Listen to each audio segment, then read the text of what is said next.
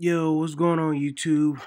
I just wanted to give my final thoughts, on the epic fight with Deontay Wilder and Tyson Fury. Man, it was a great fight. You know what I'm saying? These guys showed true grit and everything. But yeah, man, if you see this picture, man, it's an iconic picture. Of the 12th round when Tyson Fury got blasted, man. It's just he was warned, you know what I'm saying? He was warned, a lot of guys, told him, like, don't take the fight. Don't take the fight, you know what I'm saying? Not now, maybe next year, maybe some other time, you know what I'm saying? Maybe some other time, you have a chance. But, you know, credit to Tyson Fury, man. He's trying to be great, man. You know what I'm saying? He was shooting for greatness, man. Just like Deontay Wilder, man, he was shooting for greatness too. And we end up getting like a great heavyweight fight, especially like the ending, man. You know what I'm saying? So, um, yeah, man, because and it goes to show that, to anyone else, man, you just can't be, sitting around on the couch, abusing your body and stuff like that, and lose what 200 plus pounds, and think you're just gonna, beat a heavyweight champion like Deontay Wilder. You know what I'm saying? It's just not happening, especially like in his own backyard and everything like that, and with two knockdowns and everything. It's not happening. Even a Deontay Wilder that was injured during training camp, and it's funny, man. Looking at all these interviews and everything like that. I believe it was former boxer Aaron Davis said it himself. He's like, man, that training camp, man, it looked kind of sketchy. It looked kind of sketchy the way Wilder was training and everything. But I mean, the way Wilder tells it, man, he had 10 different sparring partners and everything. So I mean, all eyes weren't on him like 24/7. You know what I'm saying? As far as like his training and everything was concerned, he didn't complain about it.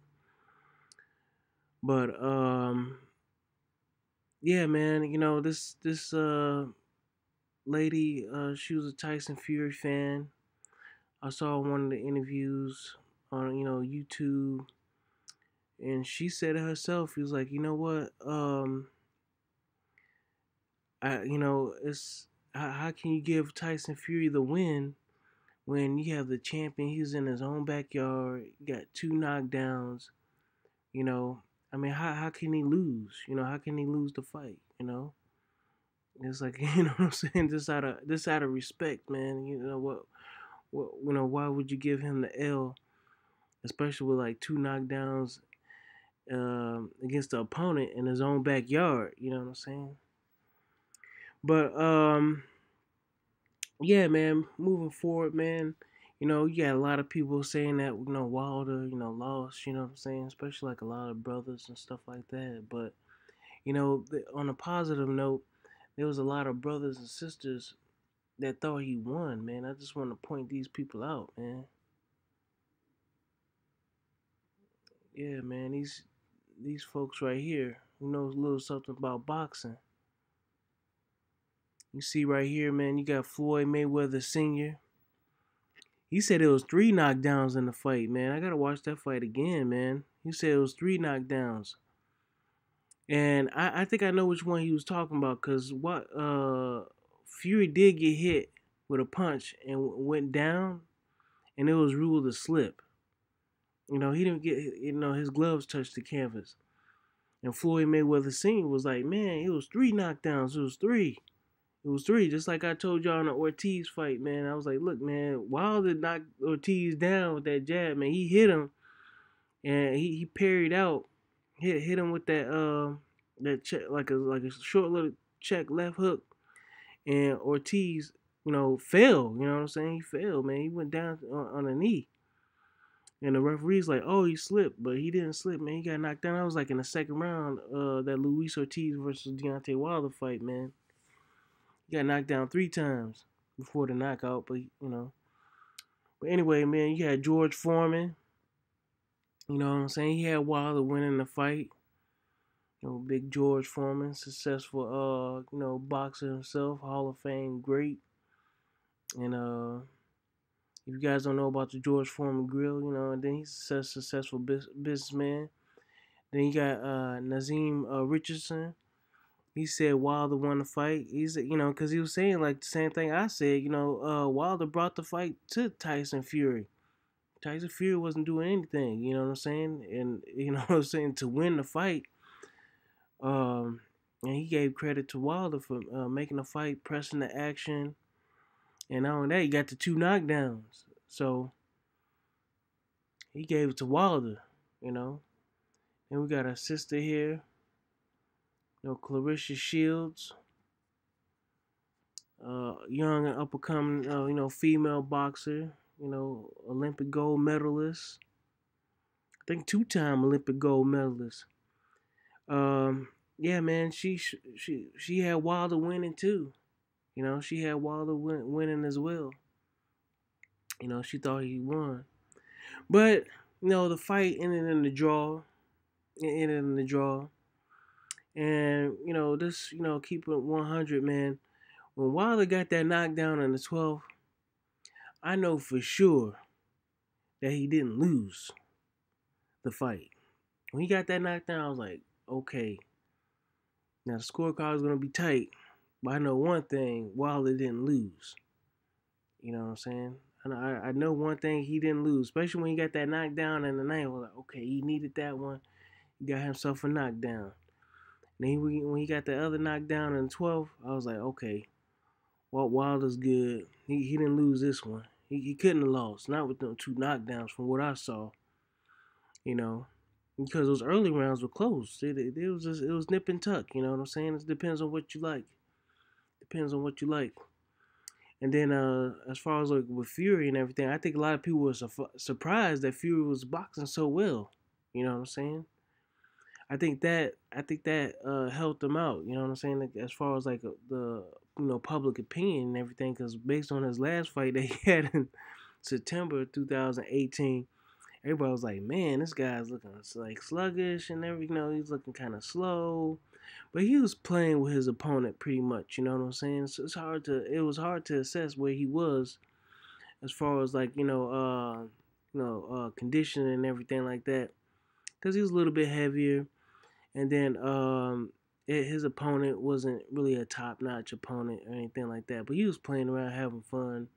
And in his previous fight, his first fight in his comeback, he was doing the same thing, just having fun in the ring and everything like that. And yeah, that's probably what hurt him in the Wilder fight, and having a little bit too much fun. But it's okay, man. You know what I'm saying? We have, a lot of people in the boxing community that thought Wilder won. And, that's good, man. Um, Another thing, man, Lennox Lewis.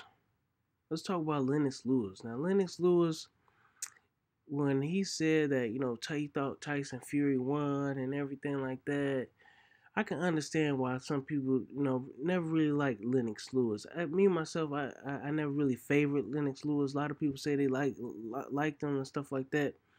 But for me myself, I never really gravitated towards Lennox Lewis during his career. And to me, for me, he was like null and void. You know what I'm saying? As far as him being a heavyweight champion, and I can understand why. Lennox never really had a home. Lennox Lewis never really had a home.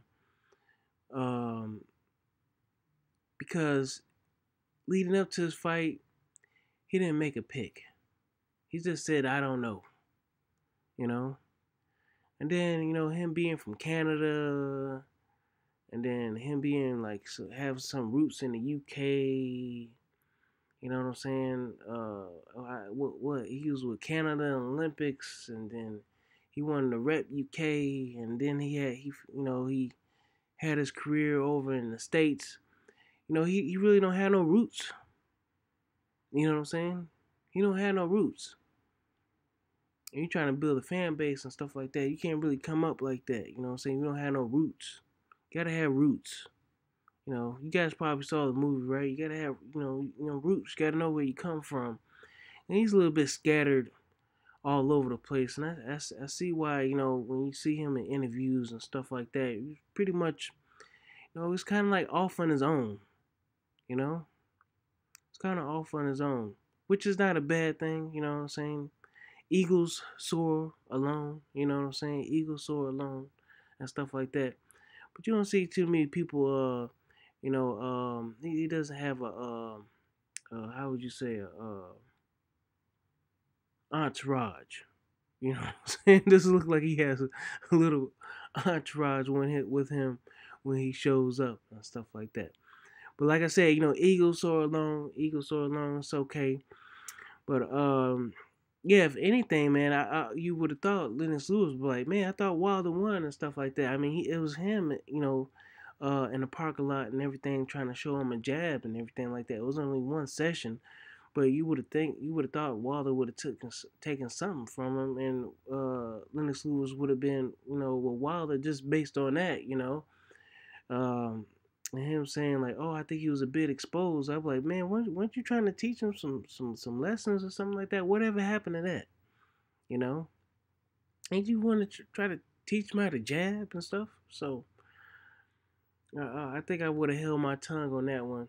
With him, it's video footage of him, teaching Deontay Wilder a few tricks and everything like that. So anyway, finishing off on a positive note, man. Yeah, we have some people out there, man, in the boxing community, professional boxers, man, that actually, pour a lot of love on Wilder and stuff like that, man. They poured a lot of love on Wilder, and they said it loud, man. They said it loud and proud. You know what I'm saying? They said it loud and proud. Wilder won that fight, and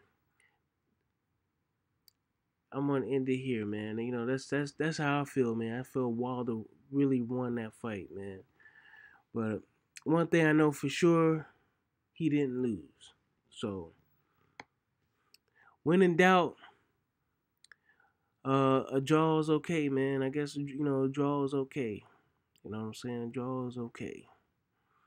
But let's see it again, man. You know what I'm saying? Let's see it again. If not, man, Wilder, he needs to stay busy. As soon as possible next year, man. You know what I'm saying? As soon as possible, he needs to hop back up in the ring. After he recovers and everything like that. Enjoy his Christmas or whatever. Bring in a new year, start fresh. But with that said, let me know what you think, man. Let me know what you think about the individuals who selected, Wilder, as the winner of that fight. In their opinion, we know what the official outcome was. It was a draw, okay? A sanctioning body, they had the referees, the judges, you know what I'm saying? The sanctioning body, they did their thing and everything like that. And they had 3 judges in the ring, the referee and everything like that. It was out of our hands. You know what I'm saying? The fighters fought, and they left it to the judges. You know what I'm saying? The fighters left it to the judges, and the judges ruled, and they said it was a draw. But let me know what y'all think about Naseem Richardson, Claressa Shields, Floyd Mayweather Sr., and George Foreman. Like I said with George Foreman, his statements was via Twitter. If you want to find his opinion, Floyd Mayweather Sr., you could probably fight him on you probably can find his statement on on YouTube, like Fight Hype or whatever like that. Same with Naseem Richardson and Claressa Shields. All right, man. I'll catch y'all later. Bye.